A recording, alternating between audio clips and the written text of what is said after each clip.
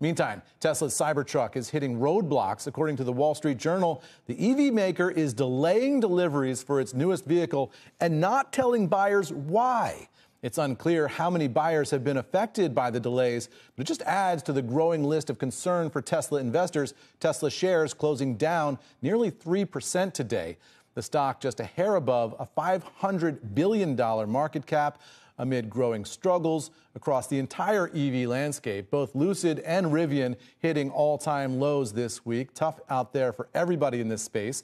With me tonight for more on Tesla's latest stumble is Gerber Kawasaki President and CEO Ross Gerber.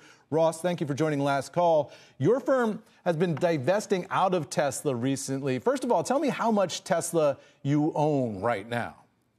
Currently, we own a little over 300,000 shares.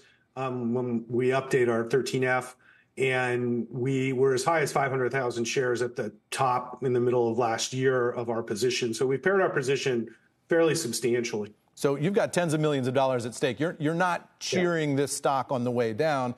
Obviously, no. You don't want to lose that money, but you have been a Tesla skeptic. Is there anything out there that would make you start to buy again and start to believe the narrative again? Yeah, first of all, I'm not a Tesla skeptic. I'm a huge fan of the company, and I love the products. I think they're the best cars on the road. I'm a skeptic of Elon Musk's management style at this point. Fair point. So, what got Tesla to be as successful as it is was a very focused CEO who worked very hard for Tesla. But ever since he's left Tesla and bought Twitter, basically nobody's been running the ship, and the ship is clearly having a lot of issues. So let's ask about some of those issues. I mean, Cybertruck is an interesting one. It's such an unusual looking vehicle. I mean, to put it nicely, I guess, it's a weird car.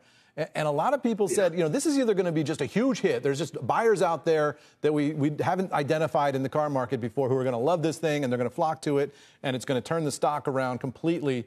And other people said this is like an Edsel, coming down the road at you. How do you think that's shaking out? I mean, obviously we've seen some mechanical difficulties too, but is the Cybertruck living up to the hype?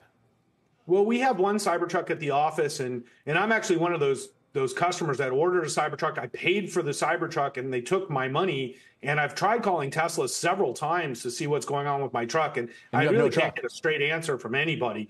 But the truck we've had a pretty good experience with. You drive a Cybertruck down the street, children are like running after you, staring and pointing. I've never seen the consumer excitement around a product like Cybertruck, which doesn't make it any less polarizing of a vehicle. My wife is not happy on buying a Cybertruck. She's like, what are you going to do with this thing, Yeah, right. But it's a niche vehicle. It really is a niche vehicle. It's not a real truck that truck people would buy. And that's what it really is. It's the question is, are there just other people out there?